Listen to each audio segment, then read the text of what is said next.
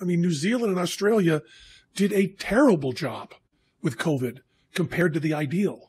I never thought we would be, and what is the factor? I mean, there's actually a number on this stuff. I mean, I believe we're 50,000 times worse. I mean, it's unspeakable numbers. I never thought that our citizens' irresponsible behavior could do this much damage. I mean, we're able to actually look at the numbers, and I suppose you can argue about blaming Trump, and that would be a reasonable argument. You could argue about blaming libertarian thought and individualism. You could argue about who you're blaming, but I think you can't argue that somehow our culture, who we are, killed 50, 75,000 people that probably didn't have to die.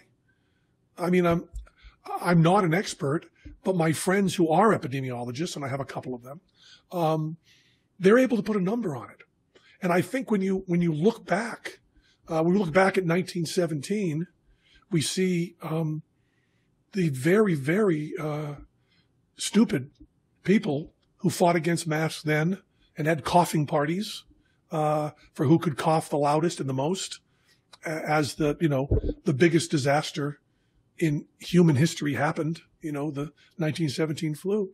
And we've improved so much in that 100 years. We've decreased the violence, we've decreased the hunger, we've decreased so much of the suffering, we've turned up the empathy, we've turned up the compassion, and I would have thought we would have handled this better. Not perfectly, but I thought we would have done as well as Australia. I mean, they had the Bee Gees, we had Dylan.